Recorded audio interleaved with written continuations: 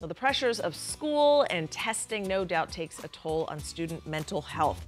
The Arizona College of Nursing recognizes this and came up with a way to ease some anxieties. Yeah, so they launched a pilot program aimed at easing some stress and tension before those big exams. Yeah, Jess Jess Winters joins us live from the Phoenix campus to introduce us to a certified therapy dog named Lucy.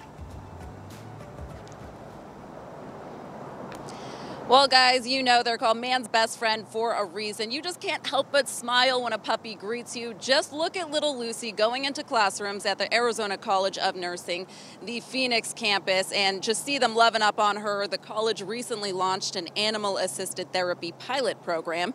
In January, the college welcomed Lucy, a 2-year-old Irish setter and certified therapy dog. She makes the rounds to relax students before exams. For nursing students, that usually happens every other week. That's a lot.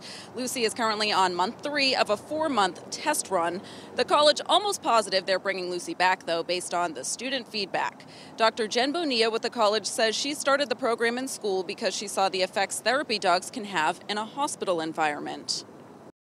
There has been decades of research prior to these dogs going into hospitals that it actually causes people to be much calmer. It can lower blood pressure overall, helps lower stress levels. It can even calm down, lower heart rate. The U.S. National Library of Medicine published a study on the effects of COVID-19 on college students' mental health. Of the 195 students surveyed, more than 70% indicated increased stress and anxiety from the pandemic. Coming up at 6, we'll hear from students who, between the pandemic, the workload, and just personal struggles, say that Lucy is really helping. But for now, we're live in Phoenix. Jess Winters, Today in AZ.